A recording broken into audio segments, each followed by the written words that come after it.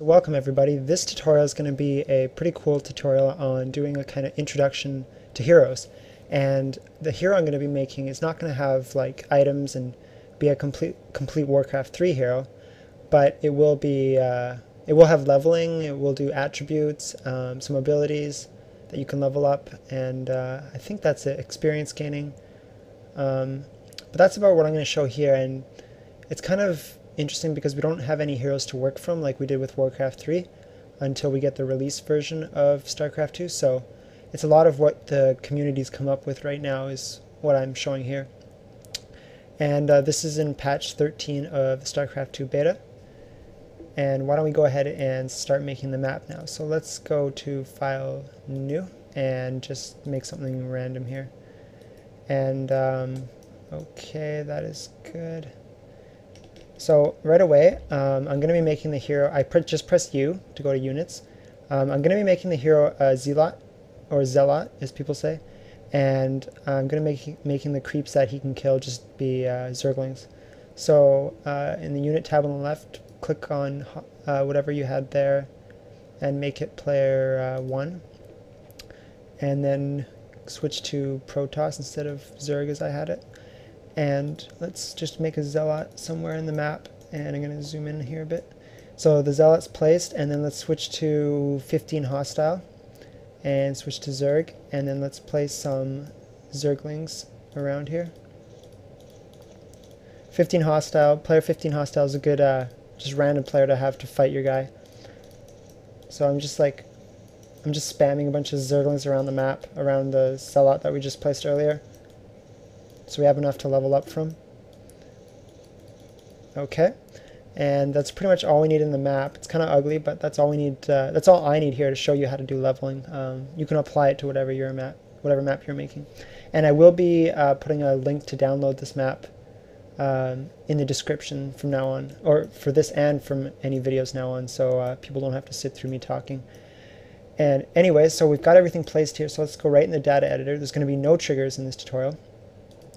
And so let's do, first thing is let's go to our, let's go search for Zergling in the search bar under units, and click on Zergling here, and let's change his combat kill experience is fine, let's leave that as 5, we're just going to work with that, but let's go scroll down the unit fields and go to, let's see, where is it? Stats life maximum, and let's make that 15 so it can be killed in one hit from a zealot. And stats life starting amount is going to be 15 as well. And now that we've got that, we need to lower their damage. So in the tree view on the left, click on the Zergling Claws damage effect and double click on combat amount and change it from 5 to be 1, so our zealot will last a bit longer. And that's good. And now let's search for zealot. Okay, and now click on the zealot unit and double click his abilities. Let's get rid of charge, let's get rid of rally, let's get rid of warpable, press OK. Double click on his command card field and then click on charge, the charge icon, and press the red X on the right. And do that for rally point, and command card 2 should be empty, yeah. So that's good, press OK. And we're going to get rid of his shields as well. Shield maximum 0. Shield regeneration delay 0, shield regeneration rate 0, and shield starting amount 0. So that's all good. And under unit attributes, I'm going to uncheck light and check heroic. You could check whatever you want, but the key here is to have heroic. And then under unit flags, double click it and scroll down and check off hero. There we go. So that's just all the setup stuff you want to do. And I think that's all we should do here. Let's save. So save this as hero tutorial. Okay. And one sec, I was just minimizing something. Let's go to our behaviors. Oh, there it is right there. So go to the behaviors tab, delete zealot from the search bar, and right click and just go add object. And for the name, put strength. So we're going to make strength first and click suggest.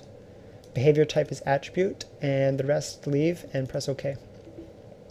So strength, maximum points, you can change this to whatever you want. You know, if you're making like a World of Warcraft RPG, you want it to be like 1,000 or even higher, because you might have a lot of levels that this will eventually get hit, but I'm just going to leave it at 255 because we're not even going to come close to that.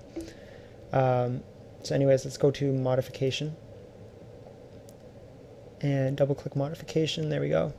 And then go to unit, and what we're going to make strength do is add 15 health to the hero whenever he levels.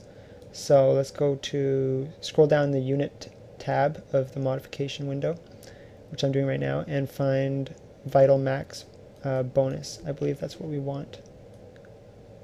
Yeah, it's near the bottom. Vital max bonus, click on life, and then in the selected values area type 15, and there you saw it there, and press OK. So strength will just add health, that's all it's going to do. And that's all we need for strength, so let's right click in the behaviors area and add another object. And the name for this object will be agility, and this is the second attribute I'm going to be doing, and the last attribute. Leave it as attribute, and the rest is OK, and press OK. Now agility is going to modify the damage, so double click modification again and go under combat, and damage dealt unscaled, make it 1 in melee and 1 in ranged, just in case you had like a ranged hero or something, and you would want to do spell and splash too if you had more heroes that were using this. So now now he'll get 1 damage each level when we set up the actual leveling. So press OK, and you could set up other stuff there, like hold on, that takes a long time to double click. You could set up other stuff like attack speed multiplier, increase movement speed, do other stuff, weapon stuff. So anyways, that's all I'm going to be doing, and we're going to leave that. So now we have these 2 attributes, and we need to make a leveling behavior as well. So right click add object, and let's make name it levels. I guess levels is good. Suggest, and you don't have to suggest, but it's good because it's like the internal editor ID, so it's good to make it the same thing. And let's make this veterancy, and that's sort of what leveling is, and press OK. So now levels, we have this, and you can see it's experience fraction, so you get it from 1 kills, etc. That's fine. Pretty much everything here is fine, except what we need to go under is double click veterancy levels plus, the field for it. And in here, let's right click in here and click in the top area and add value. So this index 0, so I mean this first level, and it's going to require 20, maybe 20 experience to get to the next level. And then click on the behavior tab under modification, and under attribute changes, click the little green X, and then select the strength attribute that we made in the drop down list. There we go, and make it 1. And Control C, Control V. You can copy these, which is a great thing, and change this one to agility. So at this level, it's going to add 1 point to strength and 1 point to agility. And Blizzard, nicely enough, gave us the ability to copy paste the actual veterancy levels too. So let's copy this veterancy level and then paste it, and then make this one, this level requires 22 more experience, and it's going to add 1 to strength and 1 to agility as well, so we don't have to change anything. And copy paste again, this level is going to require 24, and copy paste 26, copy paste, oops, 28 experience, and you can keep going until, you know, if you had 60 levels, this is going to take a while, but it's what you have to do when you're making a big map. So 32, I'm just going to go to maybe 9, because it'll be 0, 1, 2, all the way to 9, it's 10 levels. Okay, and this one requires 38. Okay, so each one of these is going to add 1 to strength and 1 to agility, and they all require this amount of experience individually, not cumulatively, which is how it used to be. But anyways, so that's good. So let's press OK, and I think I've done everything right, but you never know. So let's save it, and let's go back to the unit and find our zealot. There we go, the green one. And now under behaviors plus, let's double click that field, press the green X, and let's add agility.